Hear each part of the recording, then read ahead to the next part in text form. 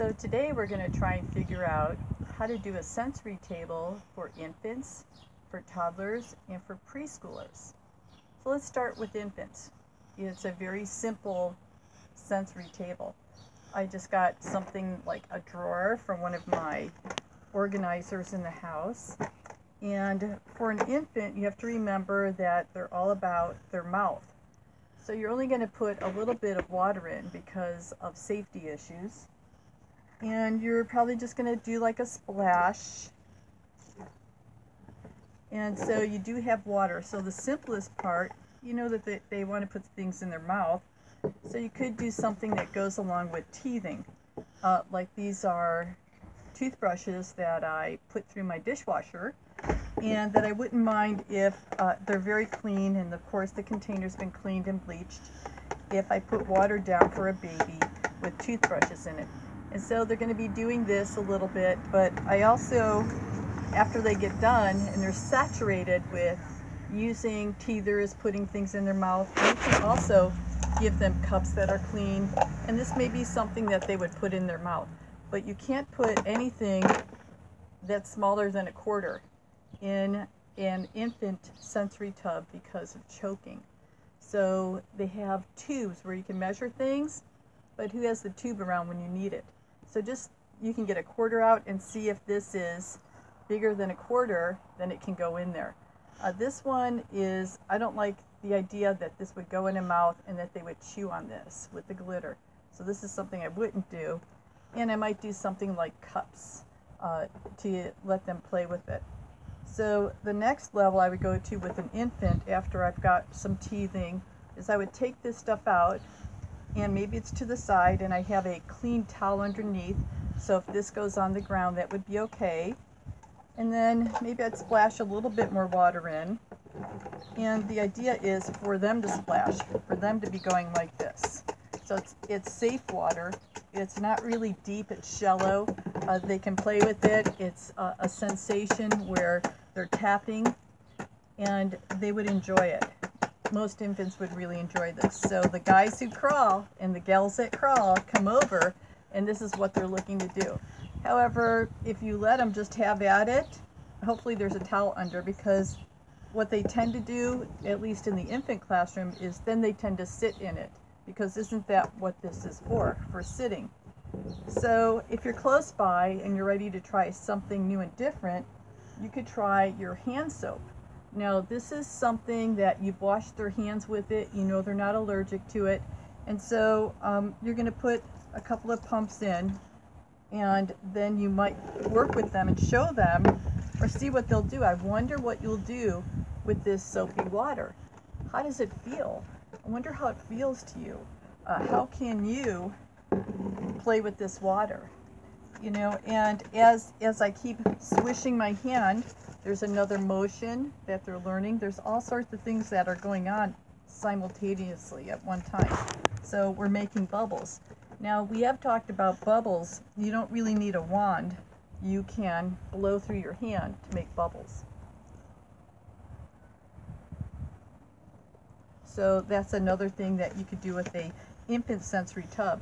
Now you don't want them to get this in their eyes. So another idea would be to have something they can splash their hands into that you would put down for them to rinse their hands before they walk away, so they don't start putting stuff in their eyes and things like that. So as you want their hands to be in here, so some other things that might be around your house that they could chew on might be like your measuring cups, and I've dedicated them to the kids playing because my dog chewed on this one and I don't want it back. So there could be some other things to keep their hands in here and not on their eyes, on their face, or in their mouth. So again, you have something close by. And another trick is if you allow them to have a pacifier in their mouths are tied up. So just a little trick for infants. Now this is infants. Now as the children get older, the sensory tub gets a little bit more complex. So let's say this is an older infant, someone who is 18 months old, who loves babies and wants to give their baby a bath. And so what you would do is, we happen to have a baby doll bathtub here. And if you have a little bit of water, again, not a lot, and then you would have to use a little washcloth, just wet the washcloth and let them just rub the baby, and then have a little towel for the baby to get wrapped in and dried up. This is a little baby doll that was $2.99 at Walmart. So it's small enough, and it's something that I think children would really be drawn to. So if you don't have one of these bathtubs, again, there's no soap in here, it's water, and it's just a little bit of a soap on a washcloth, and you wash their face and their body, and then you would dry them off in maybe another dry washcloth. So these are just some ideas for infants, and a lot of infants love baby dolls. So I know where this is going. It's going in their mouth. So again, you have to be really careful to watch what happens. A sensory tub for an infant has to be supervised at all times. So the next step I would go to, if you had an infant that was 18 months or older, is I might add some things to the sensory tub. So I'm going to do a little bit more water, but as the water gets deeper, the sensory tub also gets more dangerous or more sloppy, because they're going to want to, like, let's just flip this upside down and experiment. So you do have to watch, and one way, I have things for pouring in here, but I could also make oobleck. I'm going to pour some of this out into the baby bath, and oobleck is just water and it's cornstarch. So it's just a substance that is edible if the children put it in their mouth. It's a really wonderful sensation, and you don't have to worry about danger. So again, just a little bit of water. Here comes some cornstarch, and I might leave it like that to see what they would do with the powder. And I won't stir it for them, and just ask them, oh, I wonder what you could do with the powder and the water. This is cornstarch. I wonder how it goes with water. What can you do with it? You know, and then as they touch it, oh, you're touching it. You're putting it through your hands. You're trying to eat it. It's safe to eat. This has all been cleaned. It's just water and cornstarch. I wonder how it tastes. Oh, I see that you're putting your hand back in. Oh, it looks like you're mixing it. What happens when you mix cornstarch and water? Oh, you're moving your hand together and you're mixing it. You know, and for those who are really brave, you could add some food dye. I'm not that brave, because food dye actually sticks on your hands and so the babies, it would be a very little bit of food dye. So here we are with cornstarch and water, and some of the questions are, how does it feel? I wonder what happens if we add some more cornstarch. What else can we do with this?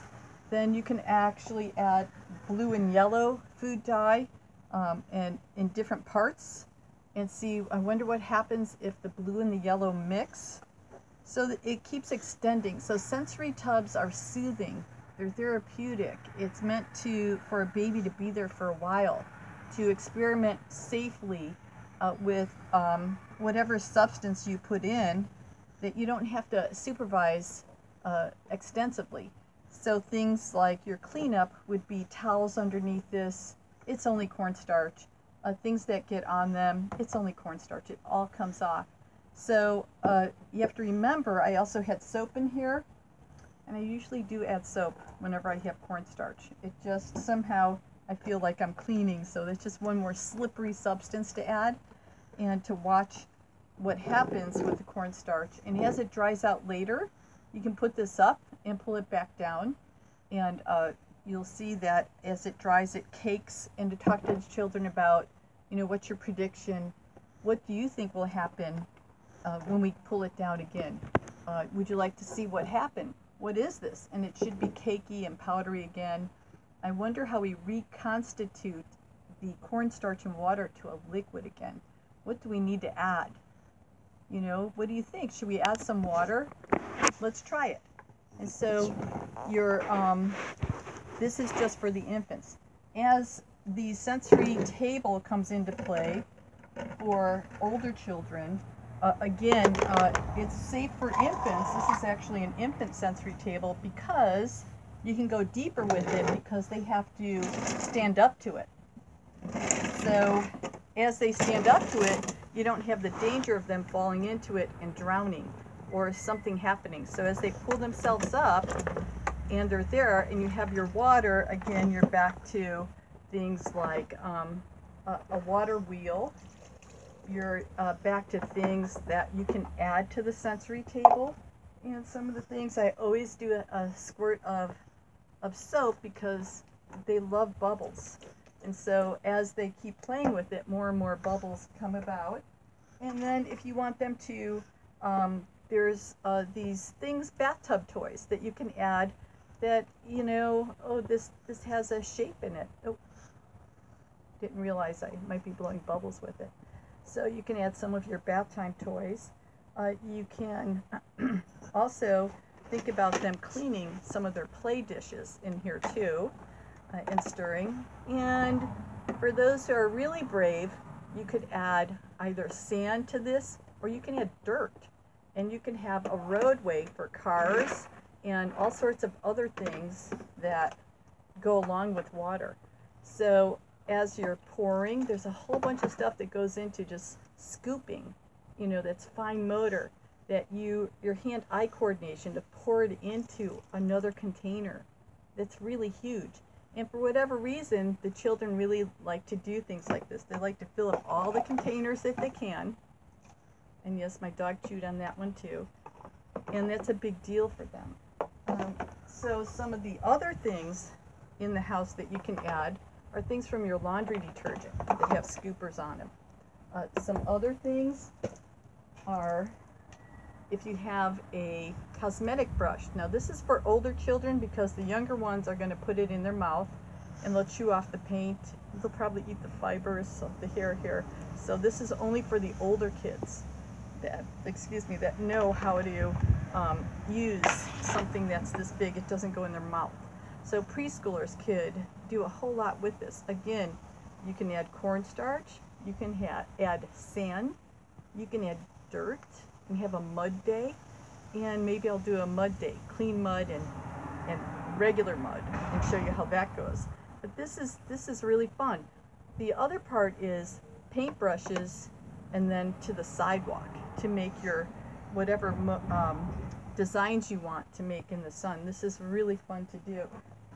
And then another idea is to take your camping equipment that's sitting in your garage that you're not using right now, and to use all the canteens and all the interesting things that go along with your camping equipment, with the strainer that's in here, with the top, as if the children are cooking, and to create some sort of outside kitchen for them using the sandbox. That is going to be a great hit with them.